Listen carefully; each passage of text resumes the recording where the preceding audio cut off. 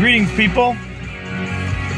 Well, I'm going to address a threat that no one in the media, the government, on talk radio has mentioned yet, and I will be the first in the world. I mentioned this earlier. If you've been lazy, the Islamic global threat, the potential of Islamists to have nuclear weapons. Well, the more France falls to Islam, the more that will become a reality.